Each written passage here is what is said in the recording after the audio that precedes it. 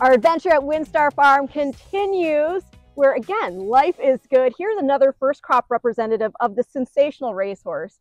And I'm with David Hanley, Vice President of WinStar. Before we talk about this pair, let's talk a little bit more about Life is Good, because that record is so good. Not only was he a 9-time winner from 12 starts, 4-time Grade 1 winner, the Woodward, the Whitney, the Pegasus World Cup, the Breeders' Cup Dirt Mile, 9 triple-digit buyers.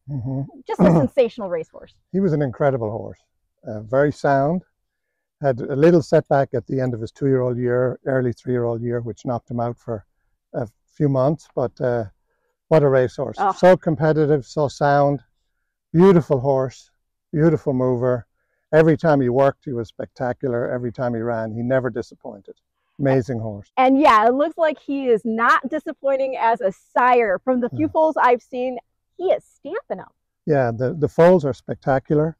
They have a lot of what he has. Yeah. They're beautiful movers, great hip and hind leg. Oh.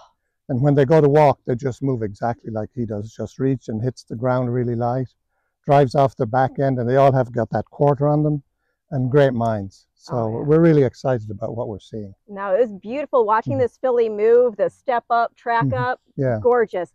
And we got to give some love to the mom here. This is Blue Violet by a Breeders' Cup champion, Hall of Famer Curlin. Curlin, out of a mare called Geisha, who's by Silver Deputy. Oh, nice. And even though Curlin himself's out of a Deputy Minister mare, that cross coming back with Deputy Minister was very successful.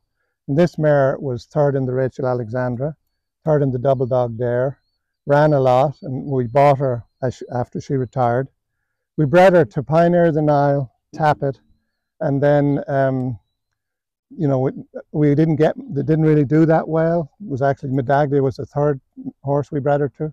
So we decided to go on for some speed, and we bred her to In the Mischief. And along came Dazzling Blue. Oh, beautiful. Who was a stakes winner and 3rd in 2 Group 2s. So this filly would be a 3/4 sister, because Life is Good is a son of Into Mischief. So with that, we went to Life is Good. It was an obvious move for us. Yeah. And, she's back in foal to Life is Good again. So, beautiful. And loved the foal we got. And she got good individuals before, but they took time. They were 3 and they needed time. And the Dazzling Blue, obviously, In the Mischief, put some more precocity in there. Yeah, it looks like the same. And we're hoping that's what we're going to get here too. So because she's an April foal, yes? Yes. Wow, look at the leg on her. Leggy and just a beautiful mover, great temperament. And, you know, that's the one thing that strikes you about all his foals is they seem to be picking up his movement and balance. And also the head. And these fillies have a filly's head. They've got such quality about them. And they all have they drop their head and they move the way he did. So very excited to see that passing on. They talk about the look of eagles. You can certainly see that here. And also having met Life is Good when he was a racehorse, I was kind of struck by his quiet confidence.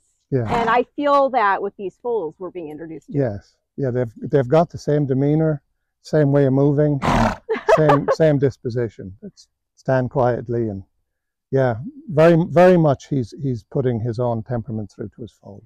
Well, they are a beautiful pair. Life is Good indeed.